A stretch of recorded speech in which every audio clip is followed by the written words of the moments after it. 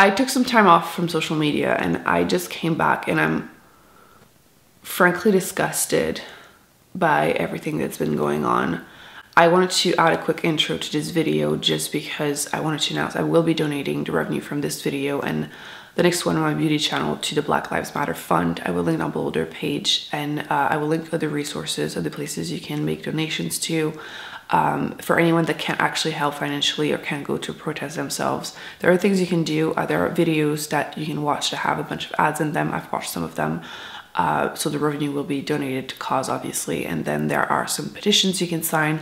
I will do more research tonight to add more stuff. But if there's anything else you think I should add to the list, please feel free to just add it in the comment section and I'll update the list. The next couple videos are pre-filmed and it just didn't feel right to upload them without addressing the situation whatsoever. The whole thing though is just, it's so enraging. I just don't even know what else to say. Things just need to change. I'll see you in the comment section. It's actually really cold today, but I refuse to turn on the heat because it is spring. Deal with it. Hey everyone, it's Emily Fox. Today's video is going to be my May wrap-up video. I'm going to be talking about the books that I finished this month, / also currently reading, because I wanted to talk about the 3.5 books that I'm currently reading. You'll see why. So let's start with the 3 books that I completed in May.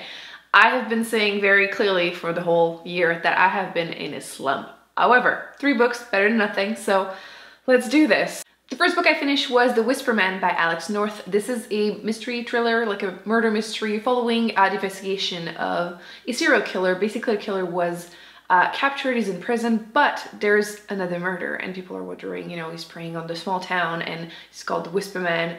And you're following a dad moving into a new house with his son. Things start becoming weird. He seems to be listening to whispers through his window. And honestly, why is everyone raving about this is like literally my reaction once I was done with it. I did go through it as an audiobook. I did go through it because it was part of my Goodreads reading challenge. It was one of the runner-ups, I believe, in the mystery thriller section. I'm trying to read a bunch of the winners and runner-ups so I can do my own awards show at the end of the year like I did last year. And I gave it 3 stars because there's nothing wrong with it, but I just, okay, real talk for a second. I haven't loved a mystery thriller horror book in a really long time. I don't know if it is me or if it's just the books I've been picking up or the ones that people have been raving about that aren't that great, but please let me know in the comment section something I can read, because I look back on my 4 years on BookTube and I think there's only like a handful, like probably less than 5, that I really enjoyed, and most of them actually, now I'm thinking about it, had a sci-fi twist to them. Are we onto something? Probably. There were some interesting twists, but I just, like, I got to the end, I was like, oh, okay, that's what happens. You know, like no real reaction. And I'm reading reviews and people seem to love it. So I'm assuming this might be a me thing or maybe a slump thing. Who knows? Basically, I have no strong opinion. It's just, okay, I read it. Next book I finished, I'm realizing, was also part of my Goodreads reading challenge. This one was the winner in the autobiography, I think, section. It is Over the Top by Jonathan Van Ness, who is part of A Queer Eye, the show, which every time I mention this, I need to like finish it. It's a really wholesome show. I feel like everyone knows about it. I love it. I didn't know much more about him than, you know, he seemed like a really intense but, you know, positive person. And I learned a lot more about him through the book, but I also realized that these books are just not for me. It's just not my jam. There's nothing wrong with it.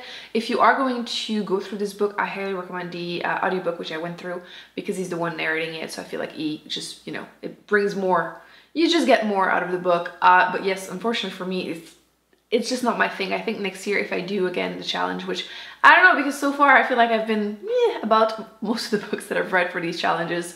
I don't think I will be reading anything in that category unless it's about something I really care about. Like I think last year was Michelle Obama's book, Becoming, which I did overall enjoy. So I think maybe something like that I would read, something like this, not so much. But again, the reviews are really positive generally. So I think that once again, it is a me thing. But yes, it was still interesting to learn that obviously it becomes a real person when you're going through the book and you're hearing more about his life story. Especially, I didn't know that he was dealing with HIV and addiction, and yeah, it just made him like more human basically. So if that's your thing, I would highly recommend the book. Otherwise, oh, I'm not giving a rating. I don't tend to give these books ratings because how do you judge someone's life? But I usually base my ratings on my enjoyment, which would probably not be very high. Now a book I finally enjoyed. The Royal Assassin, no, just Royal Assassin by Robin Hobb, which is the second book in the Farseer trilogy. I had been like kind of so-so about the first book because it is a very well-known fantasy story. It's very character-driven, which I wasn't expecting. So my rating, I think I had given it 3.5 stars for the first book. This I enjoyed more. However, the first like half to like 3/4, it felt very slow because it was focusing on a romance between the main character and, you know, his love interest, which I don't care about whatsoever. But the last bit, like the last like quarter, was really, really interesting. I do really like some of the characters. The magic system is really interesting.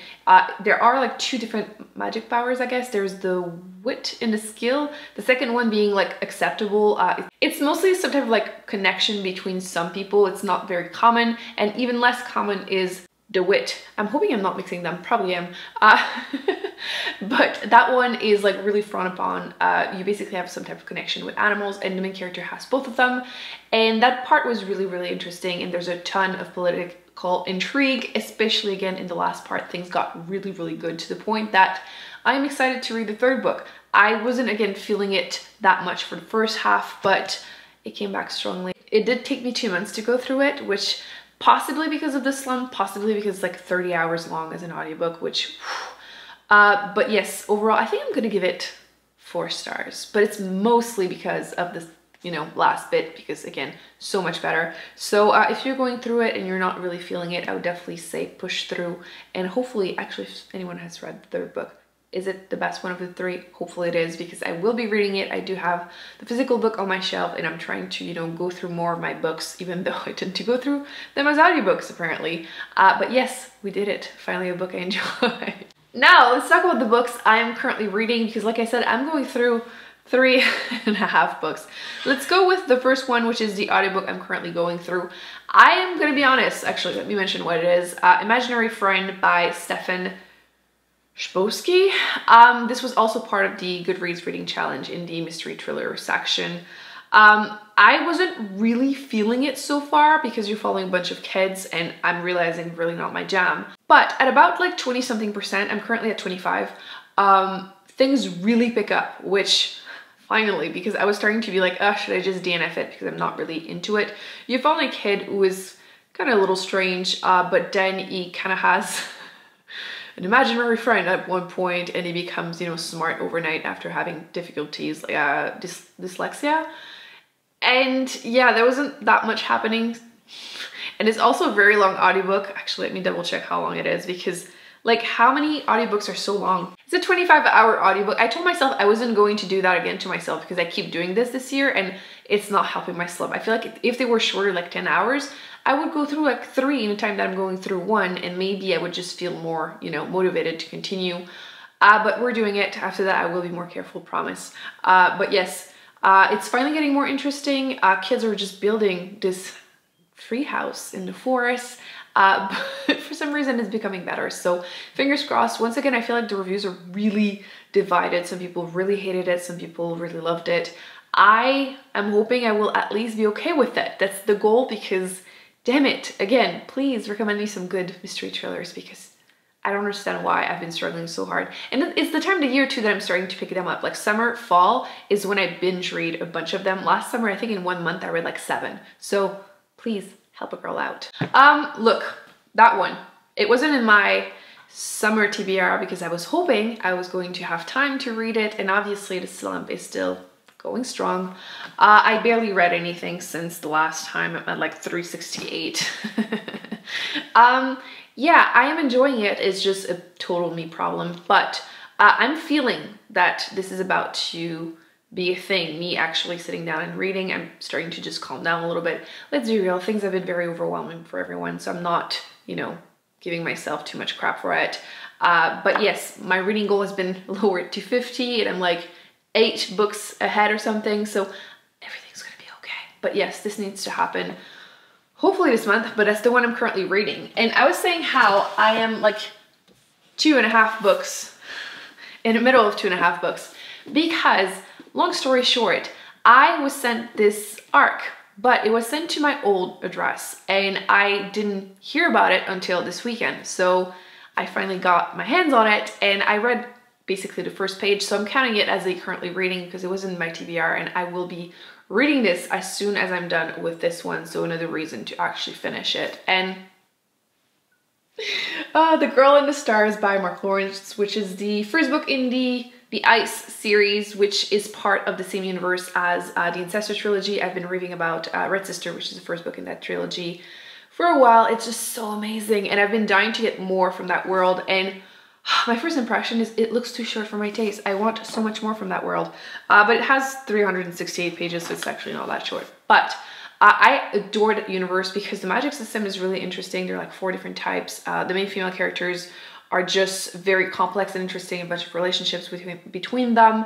And it's kind of a apocalyptic world, and I'm dying for more. So here we are, happening right now for sure. Did I mention in my TBR, just in case, the second audiobook that I'm listening to, but not really yet, but I wanted to mention that I will be reading it throughout my reading challenge I'm doing this month for Pride Month.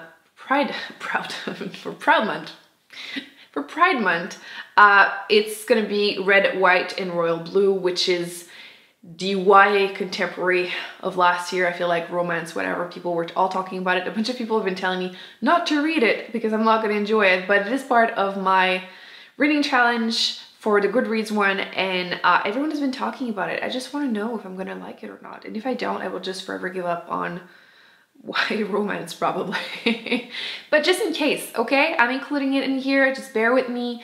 Yeah, so that's gonna be it for today's video. I really hope you enjoyed it. Just a quick reading, currently reading, and wrap up really. Please let me in the comment section if you're also feeling the slump, or if you're one of those monsters that have been reading like 30 books a month. I'm so jealous.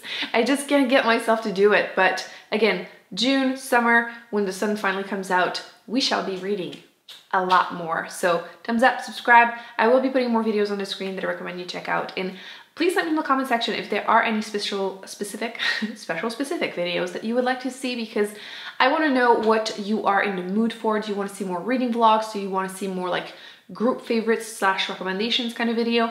Let me know, and I will try to actually learn how to speak. And yeah, I will see you in the next video. Bye.